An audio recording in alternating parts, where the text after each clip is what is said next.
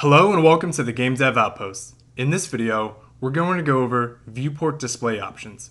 We'll start with the different display modes, multiple viewports, viewport camera settings, and then we'll finish with customization.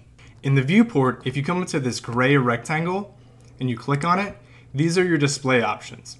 So in this first section, we have a quick way to align our camera to different view angles.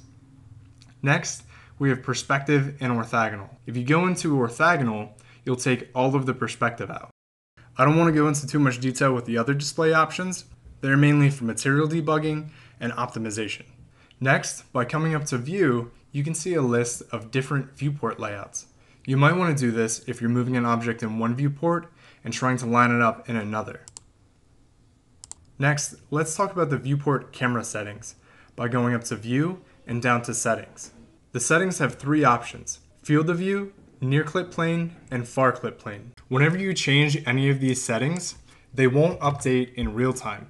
You have to enter the number, hit OK, and then you have to move the viewport and it'll update.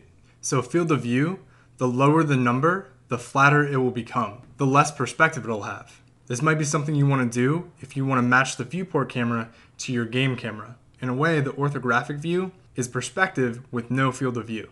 So the near and far clip planes let you exclude some of the scene's geometry to view or render only certain portions of it in the scene.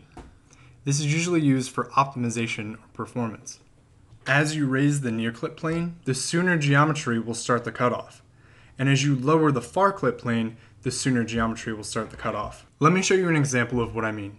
We'll set the near clip plane to 5 and we'll slowly zoom in. And as you see, as we get closer to the geometry, it starts to clip. So the last thing to talk about is customization. And some of this you've already seen. But if you go up to Editor and Editor Settings, General, Editors, and 3D, you'll see some of the settings that we just looked at. FOV and the near and far clip plane. And then we also have the gizmo size and gizmo opacity. So whenever you have an object selected and you see like the move, rotate, or scale, those are gizmos. From here you can change the size of those, or you can change the opacity of them. Alright, in the next video, we're going to cover playing the project.